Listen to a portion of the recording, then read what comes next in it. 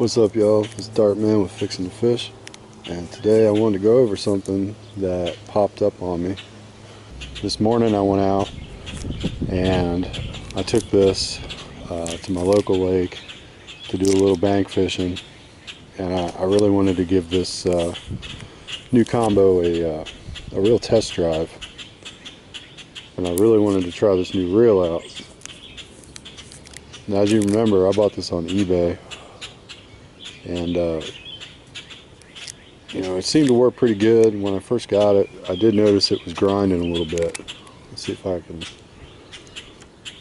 can duplicate the sound.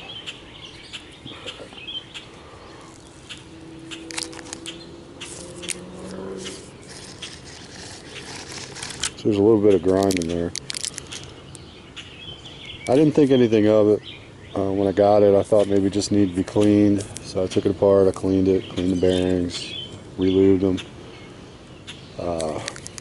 This morning when I went out fishing, it was still grinding, still doing it. And I noticed it gets worse on the cast. It gets a lot worse on the cast. So when I went to make my cast, you could really hear it just grinding. I'm like, man, what the hell? So when I got home, I started taking a look at it. And let's see if I can get the side plate off. I don't know if y'all can see that. On the edge of the spool, there's a burr. Like something got wedged in between the spool and the side plate. And that is causing the grinding. And it's actually affecting my casting, so that I'm not getting as much distance as I should be. That little burr is slowing the spool's rotation. So even though the reel works great, it doesn't backlash at all, I'm losing distance. Just not getting that distance, you know, and I feel like this reel is more capable. But the reason I wanted to bring this up is it's a Shimano, so I figured I could go online and buy a new spool. It's not that easy. Unfortunately, because this is a JDM, I have to buy parts for this in Japan.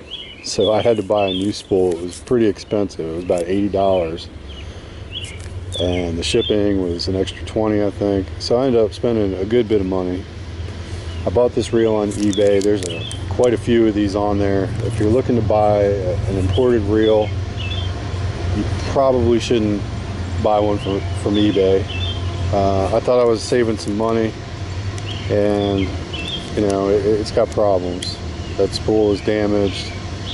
I can live with the wear. I mean, it wasn't as expensive as, you know, a brand new reel. I saved some money, but with the new spool, I ended up pretty much buying a new reel, and it sucks.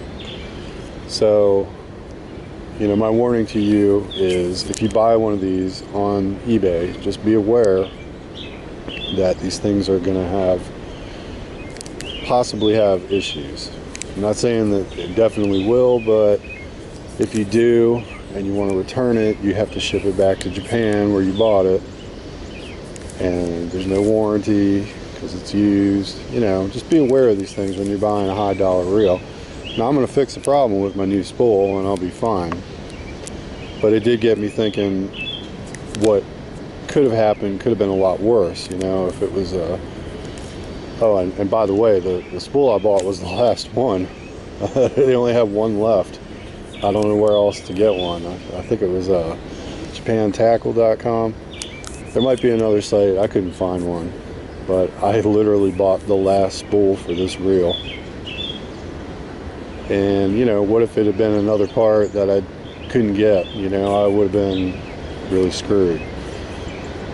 So that's pretty much what I wanted to say, was just be careful. If you're buying a high dollar reel from Japan, just be aware that you're not going to be able to get parts in America, at least as far as I know, and you're going to have to import your replacement parts.